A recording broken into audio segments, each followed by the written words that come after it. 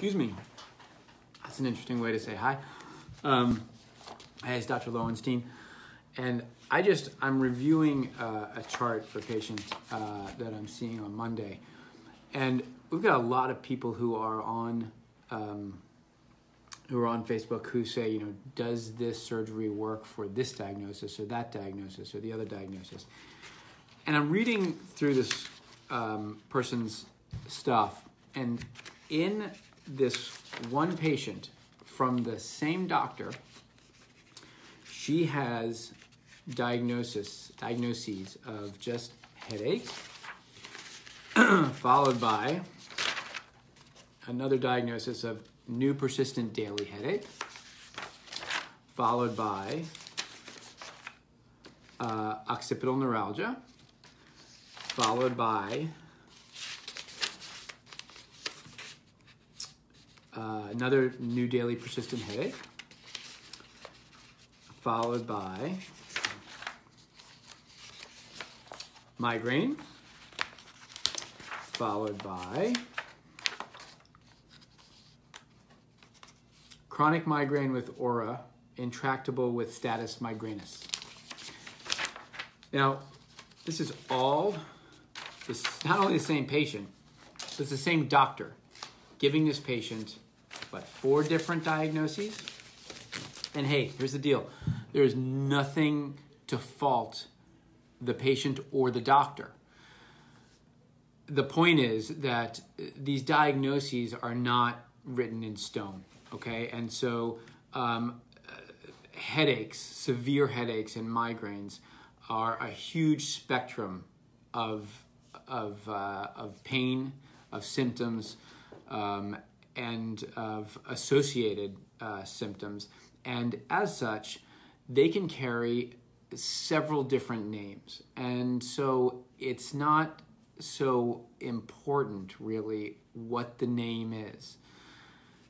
If you have severe headaches that are frequent, particularly more frequent than, let's say, 5 to 7 a month, then you have some type of migraine headache, likely, and especially if you have associated symptoms, and if the pain is very severe. So I shouldn't say that. If you get 7 headaches and you're having a stressful month, then you may have stress headaches. But listen, here's the deal, actually.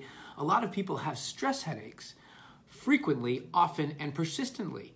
Now, you could call those migraines if you want.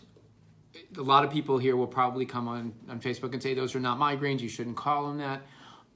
My argument is that headache surgery, migraine surgery, nerve decompression surgery can be really helpful with persistent stress headaches, migraines, status migrainus, occipital neuralgia, new daily persistent headaches.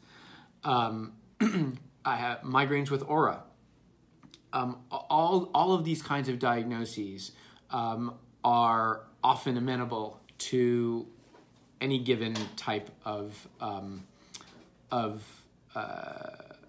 therapy. And in this case, we've seen and improved all of those types of people and all of those types of diagnoses in the migraine surgery and nerve decompression surgery world.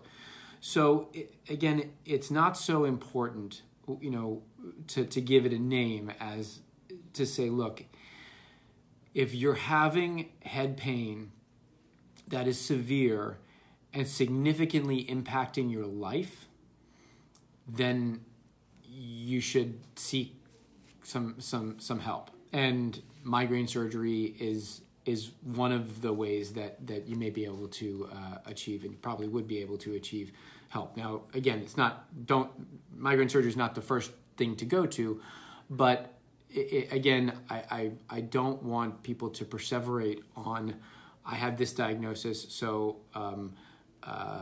nerve decompression surgery will work or won't work, or Imitrex will work or won't work. In this patient today, we've seen 4 different diagnoses, the same patient from the same doctor. And so it's not something to be categorized and have your care directed just because of this category. So anyway, I hope this little bit of information helps. I'm sure it will create a world of comments here, which I'm happy to talk about. But again, my goal is to make people have less pain, and we can do that with a lot of different names. So, all right, have a great weekend. Hopefully pain-free. Take care.